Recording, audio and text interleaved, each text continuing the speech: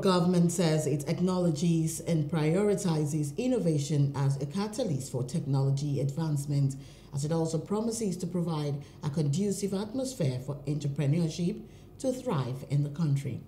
Minister of Innovation, Science and Technology N.B.T.I said these at the maiden edition of the Southwest Techno Expo organized by the National Board for Technology Incubation, which held in Lagos.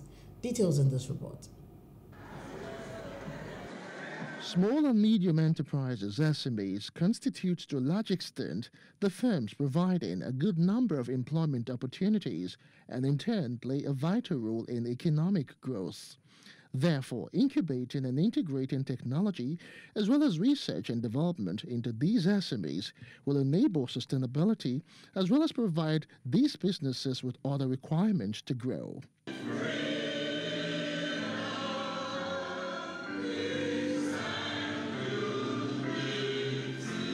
To mitigate some of these challenges, the National Board for Technology Incubation has brought stakeholders from the Southwest Zone to curate ideas on elevating Nigeria's research and development through tech incubation programs.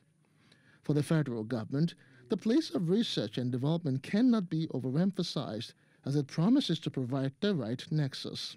The organizers intend to raise awareness and unlock potential capabilities by providing a platform where brilliant minds and creative thinkers, among others, can converge. Asiwaju Bola Ahmed Tinubu Jesse GCFR, my gratitude equally extends to all our other valued stakeholders within the geopolitical zone and nationwide.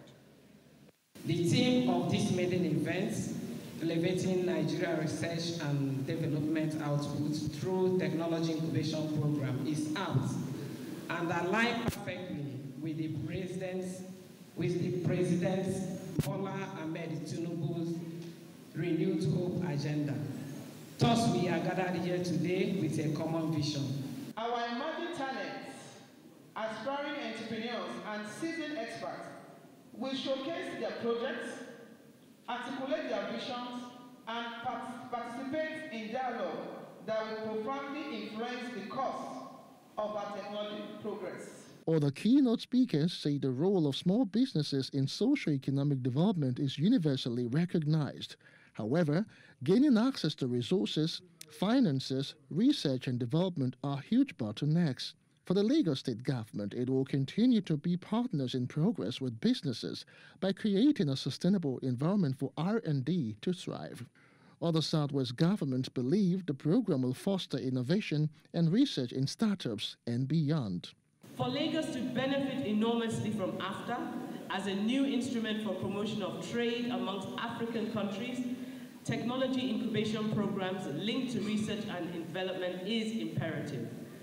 This will help attract private sector investment in industry, agriculture, and service sectors. The development of nano, micro, small, and medium-scale enterprises largely depends on the effective performance of technology incubation. Technology incubation helps entrepreneurs identify their talent, strength, weakness, and to develop the ability to recognize when there's an opportunity. The SME have several challenges, which include their small size as a constraint for process and product innovation. There are problems in gaining access to resources, problems in research and development initiative, limited links with knowledge sources, and financial constraints. Business incubation catalyzes the process of starting and growing ventures by providing tools needed for growth. The stakeholders are hopeful that research and development will bring about this elevation. Hello, hope you enjoyed the news. Please do subscribe to our YouTube channel and don't forget to hit the notification button so you get notified about fresh news updates.